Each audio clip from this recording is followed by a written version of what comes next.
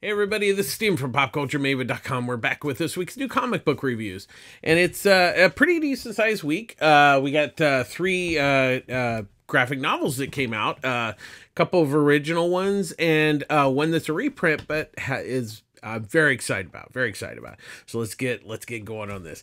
First up, we have Prez, Setting a Dangerous Precedent graphic novel written by Mark Russell with artwork by Ben Caldwell, and then Dominic Stanton, and additional inks by Sean Parsons.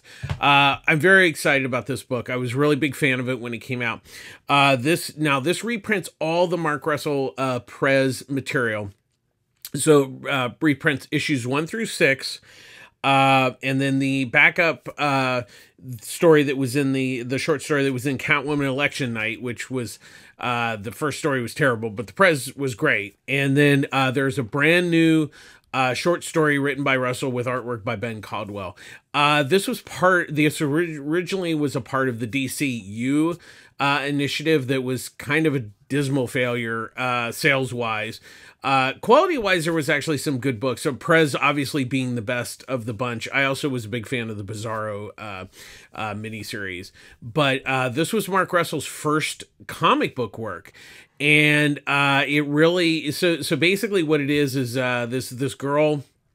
She works at a hot dog place, and these guys film her, and while they're filming her, they convince her to do a certain angle, and she gets her hair in the fryer, and she's termed Corn Dog Girl. And so what it is she ends up because of her popularity on like YouTube, and social media, she becomes president. So it's a lot of social commentary. And of course, this was, it's interesting because even though it's fictional, there's a lot of, kind of real things that sadly could happen and have sadly happened in politics in some respects. But this book was really, really amazing. I'm really glad that not only DC has reprinted this, they've put it in the smaller young adult format. So that's my only disappointment in the fact that you don't really get to see Ben Caldwell's gorgeous artwork, more in a bigger, the normal comic size. But I'm glad that they reprinted it. I think the format is actually a good idea.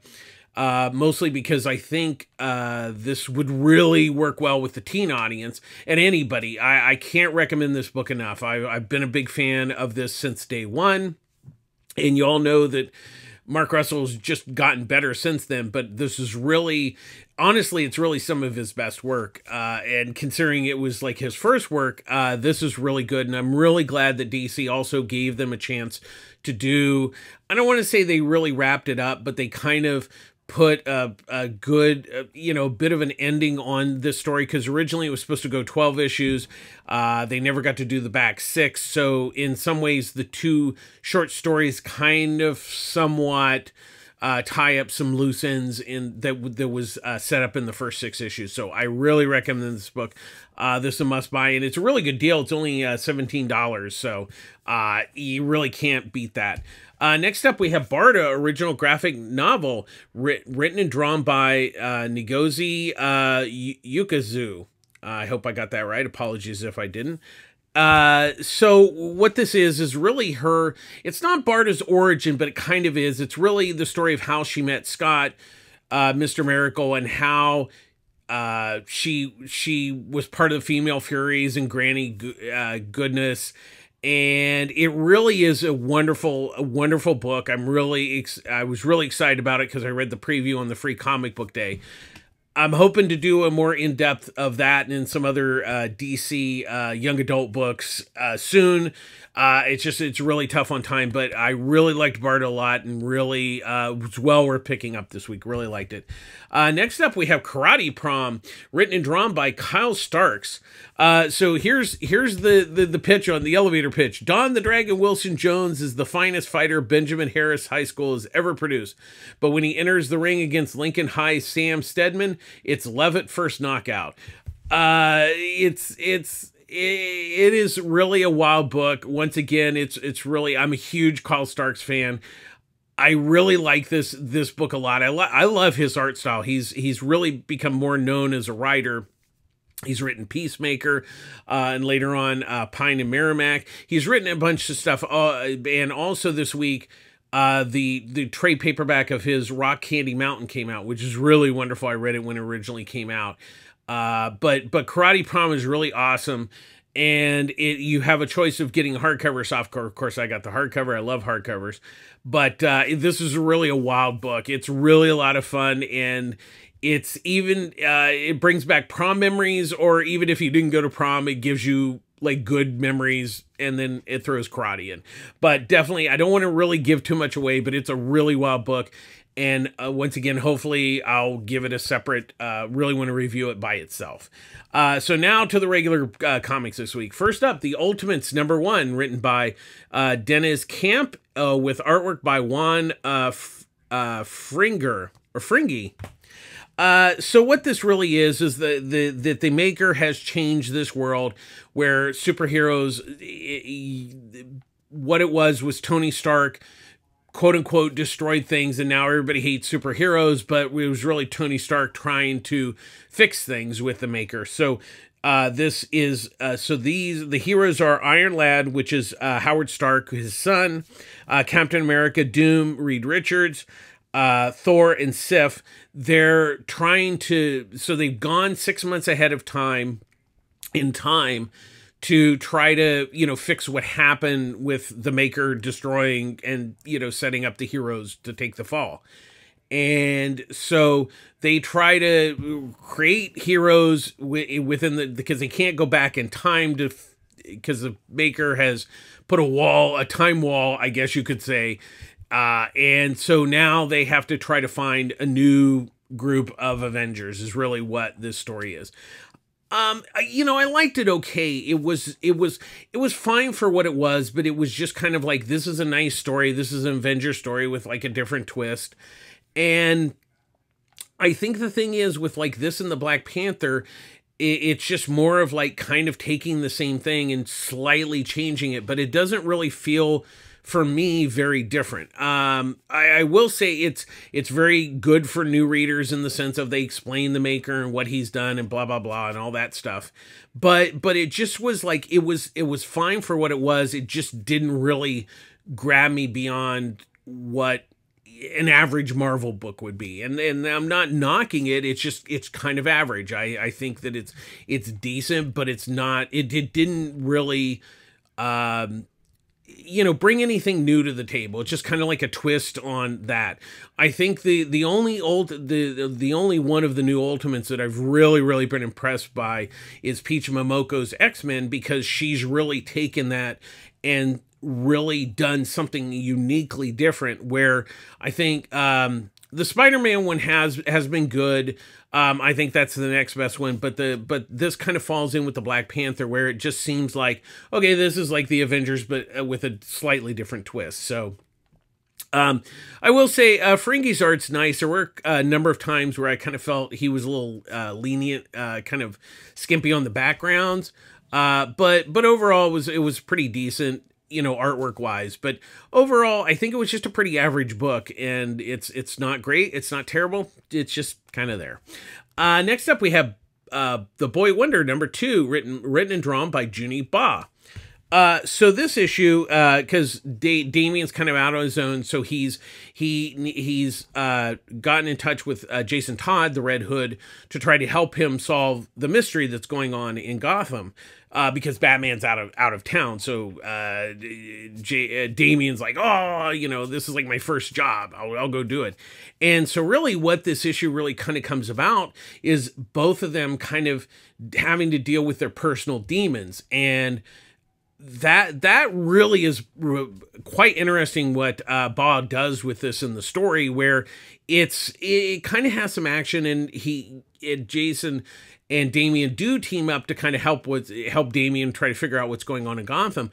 But it really has to do with kind of both of theirs, how they came to be Robin, or in the case of Jason, how he became Robin, then became the Red Hood. And it's really a really interesting psychological type story. And I really like that. And of course, Bob's artwork is really just kinetic and amazing. And like I said, I like what he did with the second issue, because he could have just had kind of more action and, okay, here's a Robin story. But I love the fact that he decided to do something really different and something with introspective of the characters. And it really is wonderful. And then once again, I really want to point out his artwork is amazing, and it has really this kinetic energy, even when they're just standing around talking. It's a really gorgeous book. The story is amazing. I'm really excited to see where he goes with it from here with this, because of the second issue, that it's not just, oh, here's Robin going on a mission, that there's a lot more, and it's a much deeper story than I even anticipated. And I thought he did a really good job in the first issue. The second issue really, really was impressive. Very, very good. A must pick up this week. Next up, we have Scarlett, #1, written by Kelly Thompson with artwork by Marco Ferrari. So this is the next of the Energon universe books. And so what it is Scarlett O'Hara she's infiltrating the clan Asakage. It's a Japanese kind of mafia that's come up, and they've kidnapped these girls, so she's trying to, she's just there to like infiltrate and find out what's going on, and that's her mission. She's not supposed to get involved. And what it is they're auctioning these women off, and so she gets involved, all right. She pretty much kicks all their asses. But we find out that she's actually kind of looking for her partner, Jinx. And we find out that Jinx has been undercover going into the Asakage mafia, basically.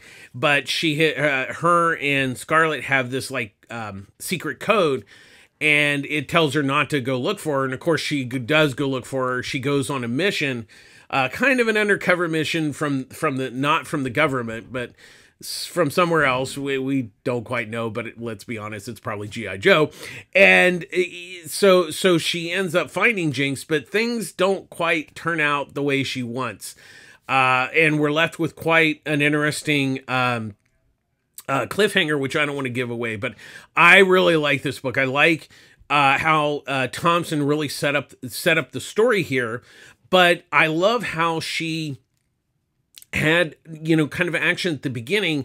That way you get a taste of what Scarlett can do, but also really going into her life and her relationship with Jinx. That really, really sealed the deal in this book. I mean, it was just a really solid first issue, got everything off to a good start. Explain things, but kept the momentum of the story going. And Ferrari's artwork is really, really nice. I really like the artwork, and it really just hit all the points of Thompson's script. I really like this book. The Energon universe has really been a big surprise, and this is another one to definitely pick up this week. Next up, we have Space Ghost #2, written by David Pepose, with artwork by Jonathan Lau. So this issue follows up the first issue, where Space Ghost rescues Jan and Jace from the attack on their father's lab. So he takes them back to the ghost planet. So we kind of learn about that. And we also learn what this is interesting, what Pepose has done. He's created an origin of Space Ghost, because in the original cartoon, there was never, he was just Space Ghost. There was Jan and Jason Blip, and they just went on adventures. It was very simple. And so what he's done is he's explained what has happened to him. I don't want to give it away. I'm trying to be non-spoilery on this. And why he has this connection with Jan and Jace.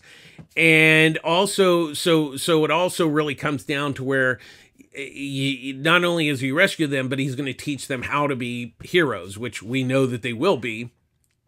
But Peoples is setting it up, and there's some good action here with a monster that attacks the ghost planet. So he mixes like exposition with action, which is, he does a good balance in here. And once again, I really have to point out that Lau's artwork is really, really nice. Dynamite has really kind of stepped up the game as far as getting good artists on the book. Used to be, they were really writer-centric, which is a good thing, but then sometimes the art was not quite there. So I really have to praise Lau. He's done a really nice job on the artwork.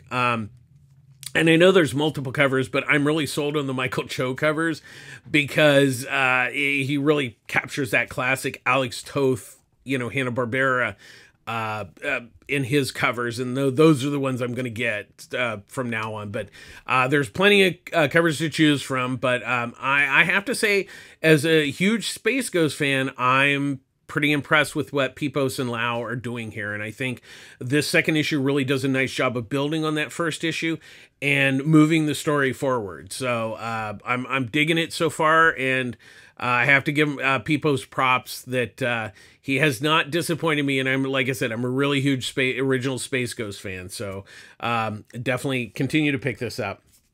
Next up, we have Beyond the Pale #1. Written by Christopher Emgard with artwork by Tomas Aria. So what this is that there's a war correspondent, Hedda Sawyer, is going to Vietnam to because she's looking for, there's a disproportional group of black men that have gone missing in this war, that like they're just mysteriously disappearing. So she's gone to Vietnam to kind of figure out what's going on and why basically soldiers are disappearing. And that's a setup with this story. And it really was quite interesting. It was really interesting because later on I'm gonna review Get Fury, which is another Vietnam story. But this one's more, I would say, a little bit more reality based, even though it's like a fictional story. It definitely felt more like what the war was like in Vietnam, where Fury's more of a superhero version of that in some respects. But I really did like this. I thought it was a really good setup. There's kind of the quote unquote like murder mystery type, theory behind it. But I love the fact that Imgard did a nice job of, setting up the character, setting up the situation. We get to know Sawyer really quite well, and that's a big plus because it's really her story of this story.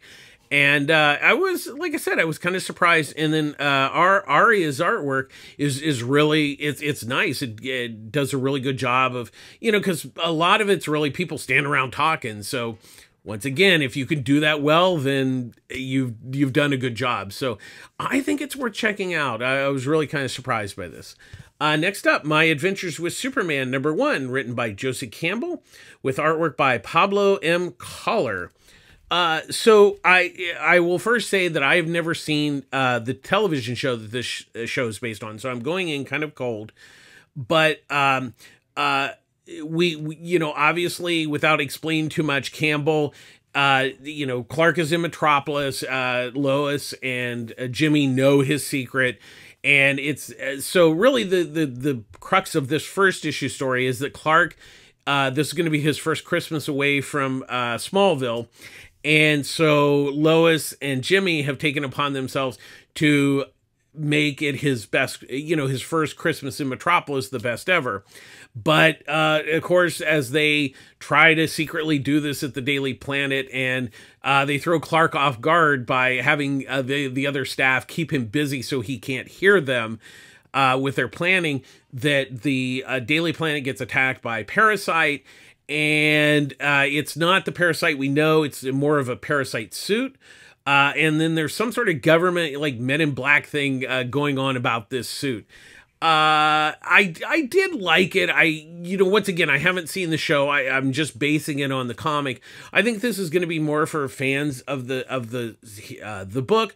But I will say, considering I've never seen the television show, the book's nice. It does its job. It's a good all ages book, which I think is always a benefit to the comics in general. I think it's great to get new readers in there, and it's a nice little story. The Collar's artwork is really nice, kind of captures that animation style of the show, and it's a nice book. It didn't blow me away, but it was a good solid read, and I think for fans of the show, or once again, it's something you can give to a younger person and they would enjoy too. that's always a plus. So in that respect, I think it's worth checking out if you're a fan of the show or looking for a book for a younger reader. Next up, we have Lilo and Stitch, number 4, written by Greg Pak, with artwork by Giuliana Giacomino. So this wraps up really the first storyline, where what it is that the Cluster Sovereign is trying to capture, well, they want DNA for Stitch because they want to use that DNA to build, indestructible robots.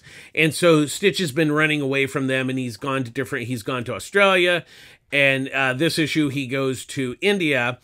And so what it is he crashes into these kids making a monster movie. So the two robots that are chasing Stitch are not quite in like kill mode anymore, and so they get them and Stitch to help finish their monster movie. And then of course the head of the Sovereign comes and tries to destroy Stitch or get his DNA. And then Lilo and the gang come to the rescue, and it wraps up the first storyline really nice. I'm a huge fan of the movies. I have enjoyed what Pak and Giacomino have done with this book. It's light, it's airy, it's fun. It does feel like Lilo and Stitch is really, which I think is the most important part of it. It's a fun book. It's a nice all ages book, and especially if you have younger fans of Lilo and Stitch, it's perfectly, it's good stuff. It's not going to convert you to Lilo and Stitch, and it's not going to, it didn't blow me away, but it was a good, solid story with nice artwork. So I enjoyed it for what it was. Next up, we have Get Fury, number 2, written by Garth Ennis, with artwork by Jason Burrows. Fury's been captured by the Vietnamese, and so he's going to be taken to Hanoi for interrogation. So they've gotten Frank Castle to go in and assassinate him, and we learn in this issue why this is all happening, because Fury has discovered that kind of the dirty secrets of what the CIA has been doing in Vietnam with drugs and money and stuff. And so Fury's found that out. That's why they sent Frank Castle in. So Frank doesn't obviously know this, but I think as we go on, I think Frank's going to discover kind of what's going on. He's, like I said, Frank's in Hanoi. He's undercover as kind of a Russian agent because the Russians were helping the Vietnamese to fight the U.S. And so really the big thing in this issue is really the reveal of, kind of the dirty secrets of the CIA and how this is playing into the story. And I like what Ennis is doing here. There's definitely, it's of its period. There's definitely some non-politically correct stuff going on in this. But once again, it's set during that time, so it's appropriate for that. But, bit of a warning for some people, it's not politically correct at all. And it shouldn't be, because once again, you're basing it in a time period that is different from today. I really like Burroughs' artwork. It's really nice. I'm really digging this story. It's a lot of fun. I really was initially like, okay, the Punisher and Nick Fury, but what Ennis is doing here kind of makes sense for the story, and I'm liking what they're doing. So definitely still worth checking out. Next up, we have Pine and Merrimac, number 5, written by Kyle Starks, with artwork by Fran Galan. So this wraps up the story. So what it is Parker and Leanna have discovered this kind of cult in this small town, because they were sent on a girl was kidnapped, so they kind of followed the trail. And so we saw last issue, bit of a spoiler if you haven't read it, but Parker was killed. So, Leanna is just, basically fallen apart because of her past with her sister missing, and then, her finding, she was dead, and that's how she became a detective. And so she goes back to basically not necessarily kill the cult, but kind of shut them down. But I will say, I don't want to really give anything away, but the ending is very Twilight Zone. That's all I'm going to say. And it really blew me away. I was really impressed with the way Kyle Starks, because once again, it got to a certain point, you're like, how are you going to really wrap this up?